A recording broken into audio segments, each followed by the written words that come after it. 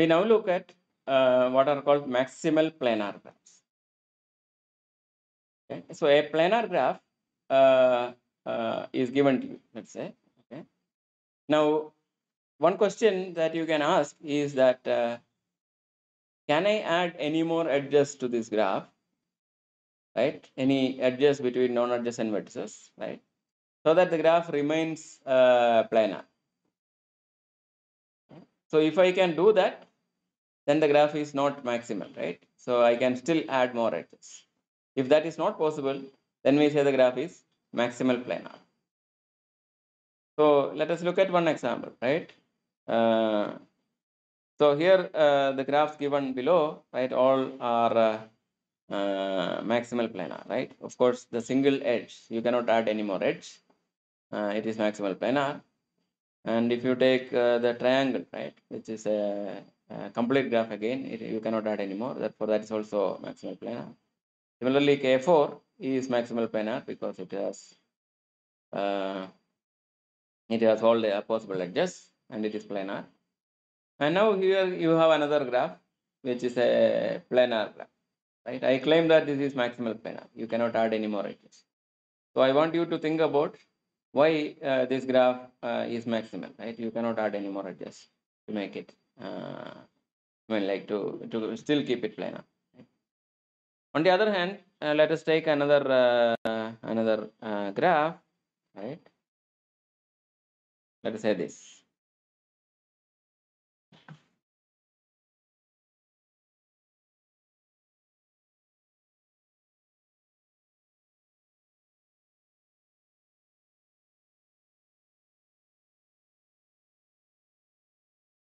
So this graph is not maximal planar, right? Because I can add more edges to it, like this edge. Can I add any more edges? I can still add more edges, and to make it keep still planar. For example, I can add this edge. Now, is it maximal planar? I say that it is not. I can still add more edges. For example, I can add this edge, right? Or I could have added, for example, this one. So it is also still maximal. It's also planar. Now, can I add any more edges? I claim that I cannot add any more edges, so that the graph will still be planar. If I add any other edge, for example, between these two, right, or any other non-adjacent vertices, you will see that the graph is not planar anymore. So this has become maximal planar. So what is this property that makes it maximal planar? Can you think about this? But our definition says that if you cannot add any more new edges to make the graph or keep the graph planar, then the graph is maximal planar. So as a homework, prove that if a graph on at least 3 vertices is maximal planar, then every face boundary is a 3 cycle. So this is a nice property. If the graph is maximal planar, you take any embedding of this graph, you will see that every face boundary will be a 3 cycle. Now, if every face is a 3 cycle, you cannot add any edges in this cycle, right? Because any 3 are adjacent there.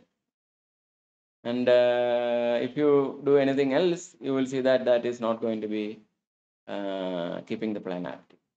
On the other hand, if a face boundary is not a 3 cycle, you can find 2 non-adjacent vertices, and within that face you can draw a curve connecting these two. Therefore, the graph will be still planar. Right? So this is the idea. Second question is to prove using the property that we just showed, to show that G is maximal planar with at least 3 vertices. Then it has exactly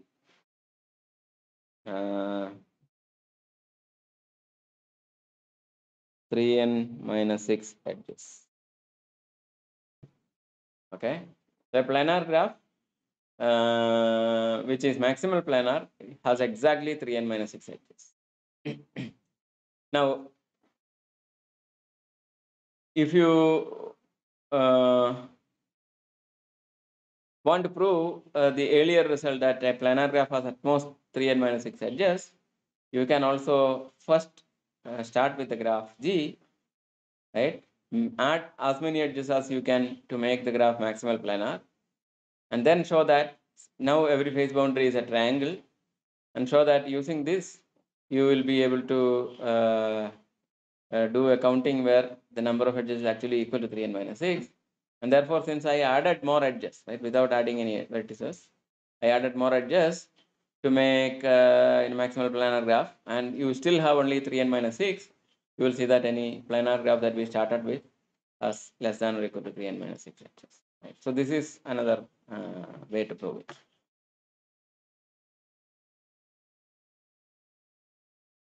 Now, here is another question. Use Jordan curve theorem to prove that K5 is not planar. Okay. So again, it is a very nice exercise if you can do it yourself. So think about this. Can you use Jordan curve theorem alone to prove K5 is not planar without using the Euler identity? So here I present a solution. So what does the Jordan curve theorem say? It says that a simple closed curve separates the plane to two disjoint open sets. Right? One is the interior part and the exterior part. So how do you use this to prove the non-planarity of K5? So here let us see. So what we do is that we name the vertices as V1, V2, etc., V5. Okay? Now we know that the graph is complete, which means that between any two vertices there is an edge. So if you take V1, V2, V3, they form a triangle, right? There is a complete subgraph, therefore they form a triangle. So V1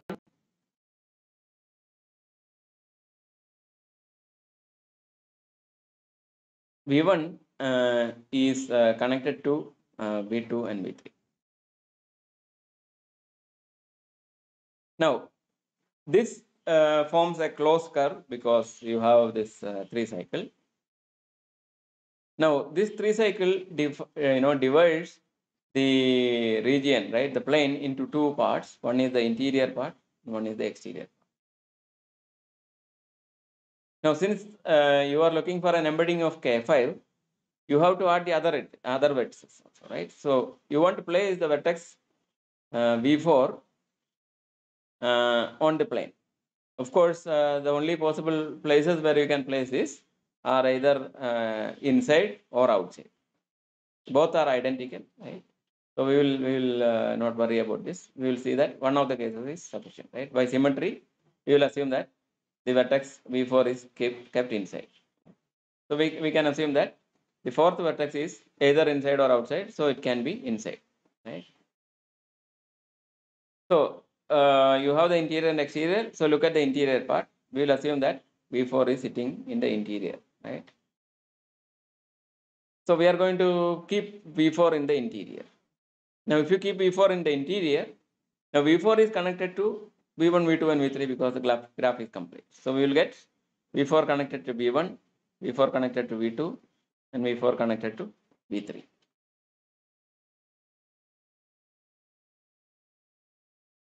Now, this again divides the internal region of the triangle, right, that we started with, into three sub-regions, right? You have these three different phases. So you get the three different phases. Each one is a cycle, right? Boundary is a cycle, which is V1, V4, V2, and back to V1. Or you have V2, V4, then V3 and V2. Or you have V3, V4, V1 and V2, V3. V3, V4, V1 and V3. It's not V2. Right? So, so we have these three sub-regions, right? So these are regions of. Now the question is that where are you going to keep the vertex B5, right? Suppose you take the vertex B5. We know that B5 is adjacent to V1, V2, and V3, right? It's adjacent to all other vertices. So in particular, it is adjacent to V1, V2, and V3. Now the only connected area which is having all these vertices, right, is precisely the exterior face. So therefore, our last vertex must be in the exterior face, right? The only place where I can keep V5 is the exterior face because it must be connected to V1, V3, and V2, all three. But then, if you keep it in the exterior of C, V4 is in the interior of C, right? And therefore, the curve C, which is V1, V2, V3 cycle, that curve divides the region into two, right? Interior and exterior. And therefore, any path from V5 to V4 must necessarily cross the curve that we have just created, right? V1, V2, V3. But this is not possible, right? So therefore, the edge must cross the curve. So therefore, the embedding is not planar. So hence, you can just use Jordan curve theorem to prove this. So similarly, I want you to do as a homework to prove K33 is not planar by again using Jordan curve theorem. Okay, so think about this.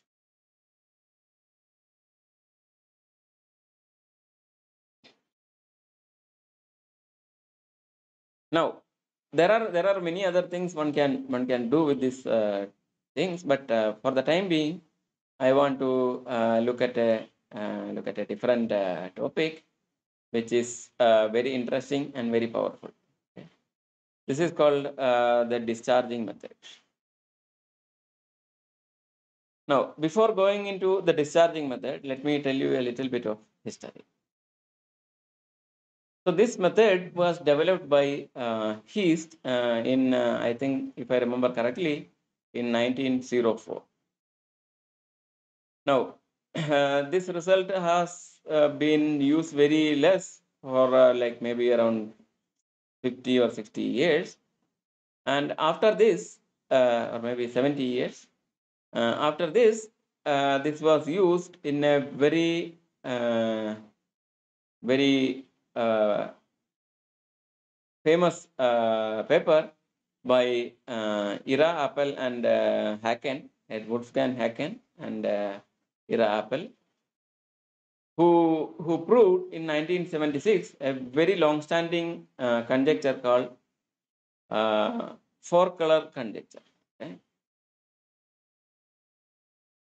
So this four-color conjecture came from the following question.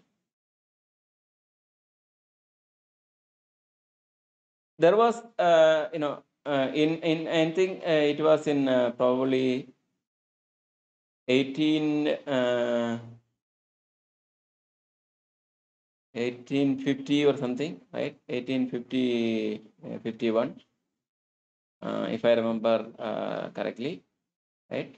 Francis Guthrie, right? He was a map maker.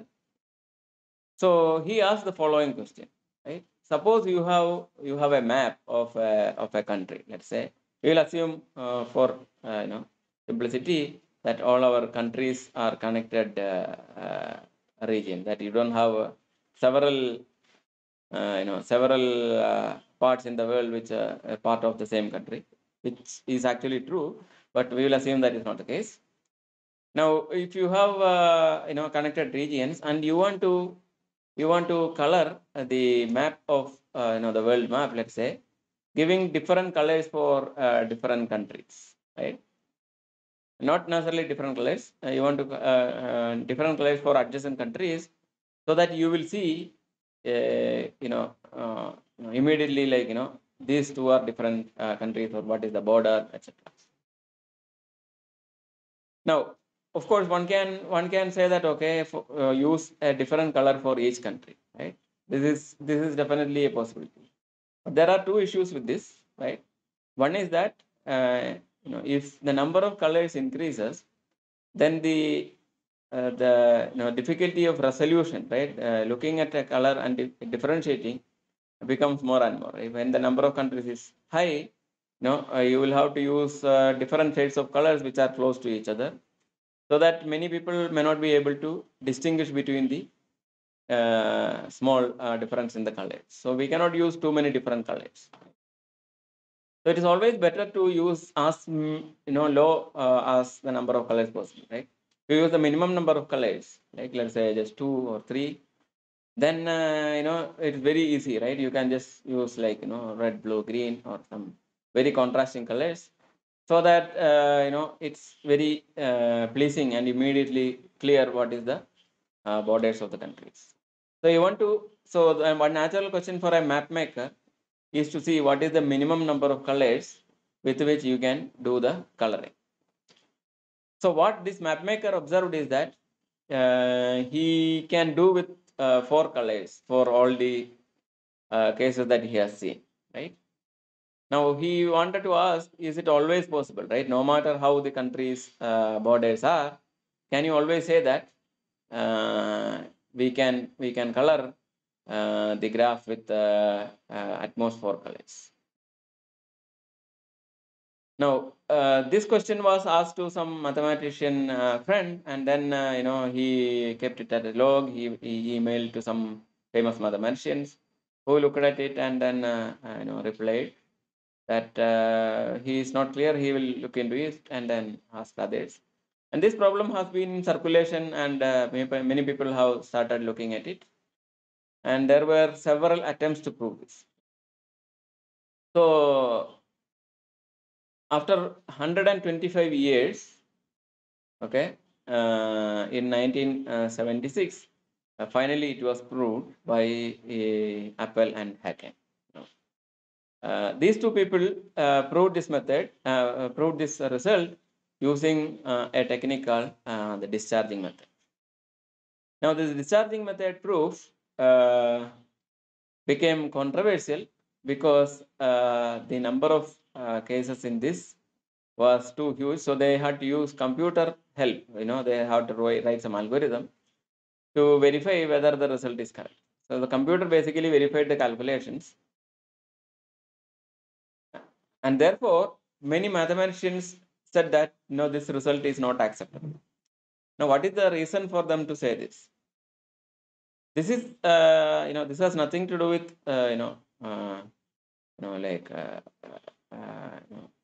the persons or that it has been used with computers, but the computers has an inherent issue that a computer is an electronic device which usually in the manufacture people see that after some time there could be some bugs. Now there are certain kinds of bugs which may be triggered only in the execution of certain specific sequences of instructions. Right? Now there are several such bugs which appears in computer science. Everything will work fine only if you give a specific sequence of instructions, then the computer produces or the algorithm produces a wrong result. Now the mathematicians ask, okay, what happens if this particular sequence of instructions was the algorithm that you use to solve the cases of the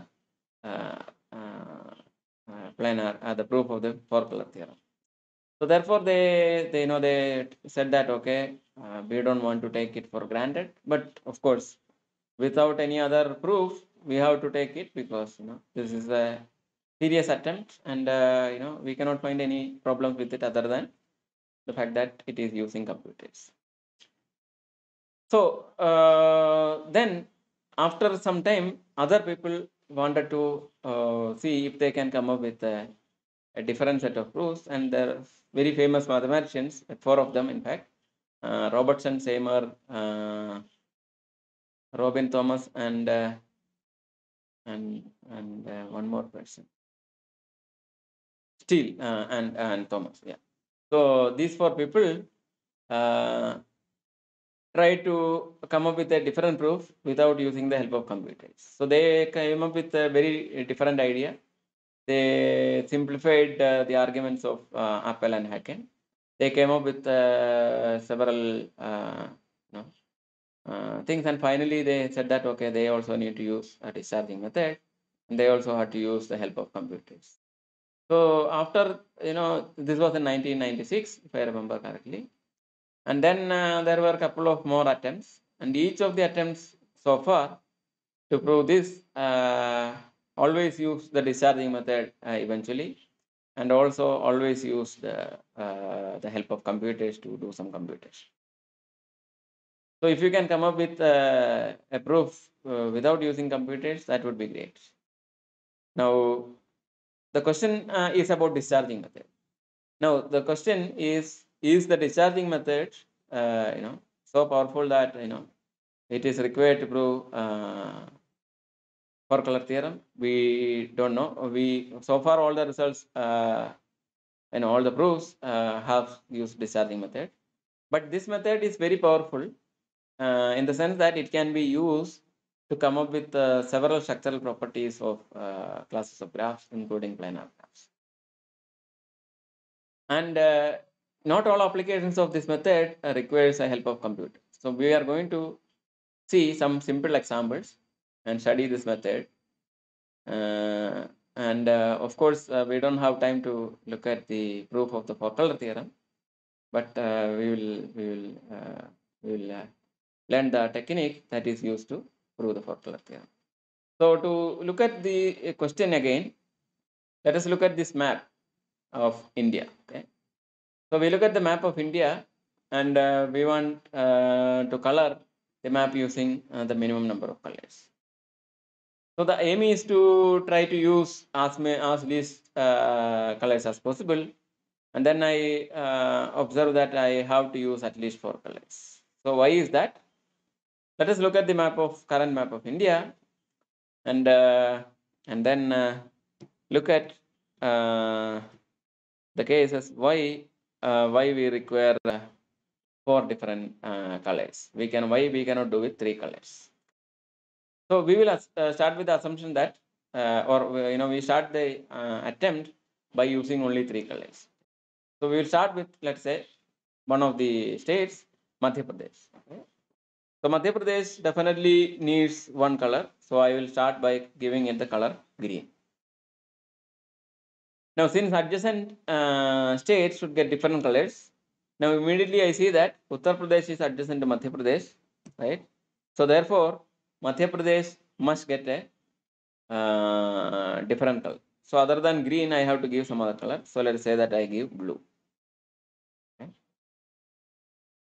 Now we observe that Rajasthan is bordering both Madhya Pradesh and Uttar Pradesh. So since it is bordering both of this, I cannot use either blue or green. Right? So I use red to give Rajasthan. Now when I go to Gujarat, I see that okay, Gujarat can be colored blue because it is adjacent to, of course, Rajasthan and Madhya Pradesh.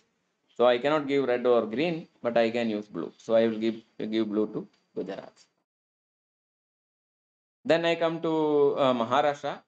So Maharashtra is adjacent to both Madhya Pradesh and Gujarat. So I have to use a color other than green and blue. So I give red. Then I come to okay, so this is not the current map, I think. This is a map before the division of Telangana and Andhra Pradesh, right? So let us say that this was not green. Okay, so then I come to Telangana, right? So Telangana is can be colored with let's say green, right, or blue actually, because we are assuming that we have not colored anything else. So let us say that I color Telangana with green. Now, no matter what I color, no, I don't have to go to Telangana, right? Because yeah. So now let us look at this. So now I look at this is, I think, Chhattisgarh, right?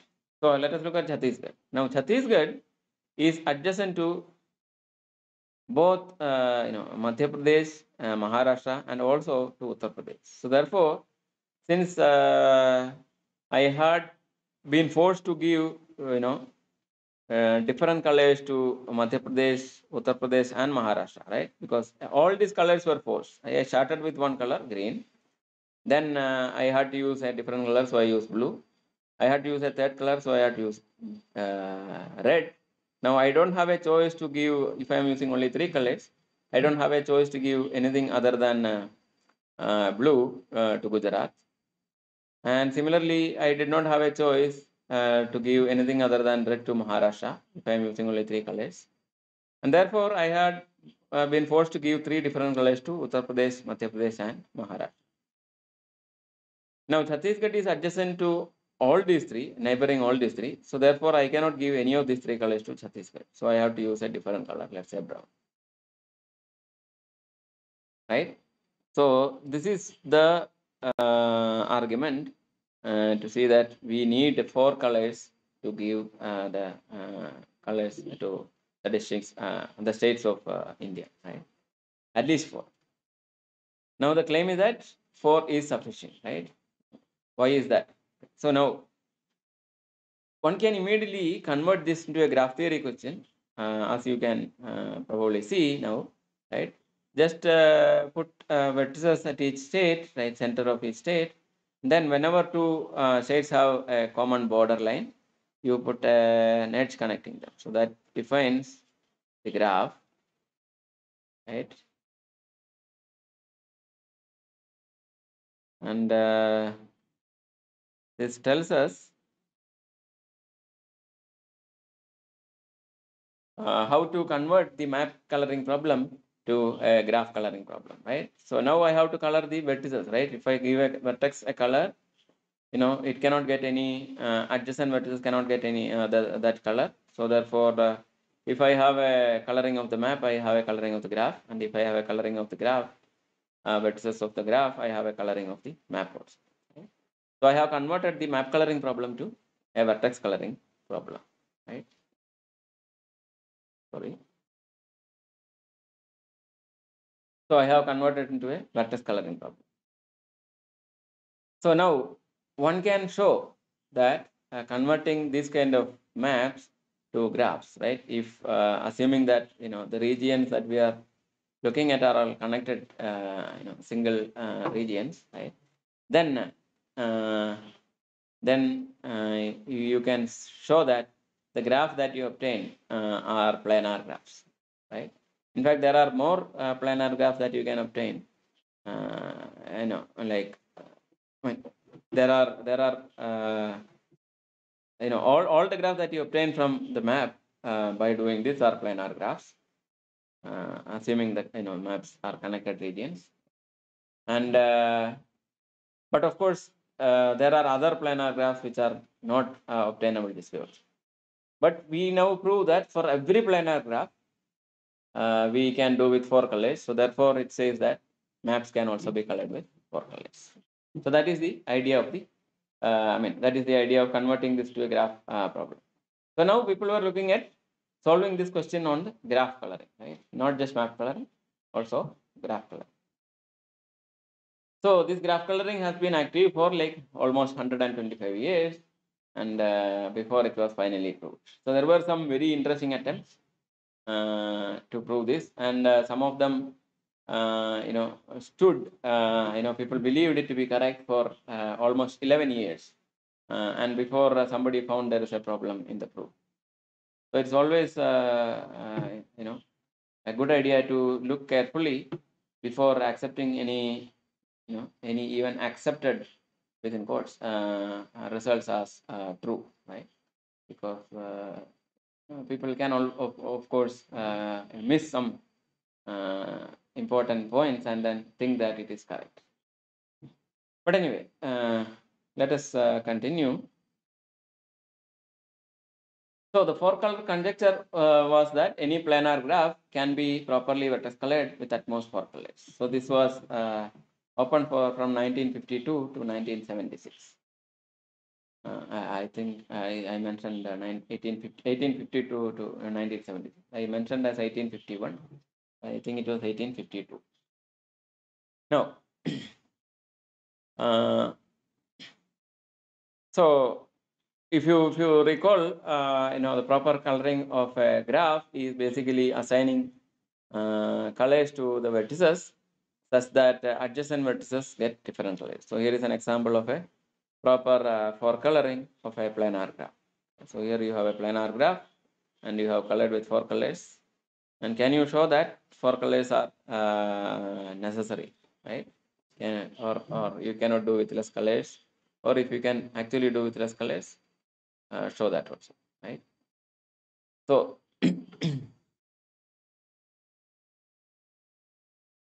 now uh,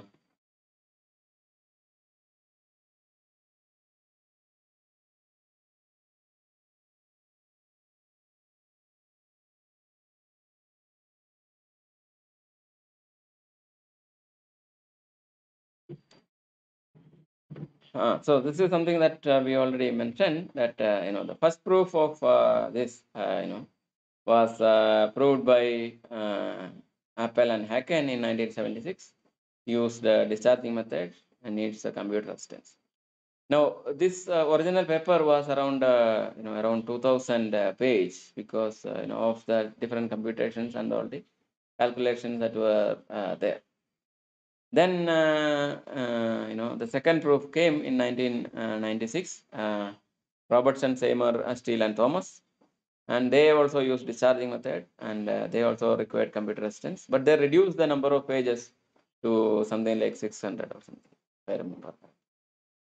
Then there were other attempts, but all the non-proofs, as we mentioned before, use discharging method and computer help so far. So if you can come up with a proof without using computer help, you will be a big name in computer science. So let us look at a trivial example to study the discharging method.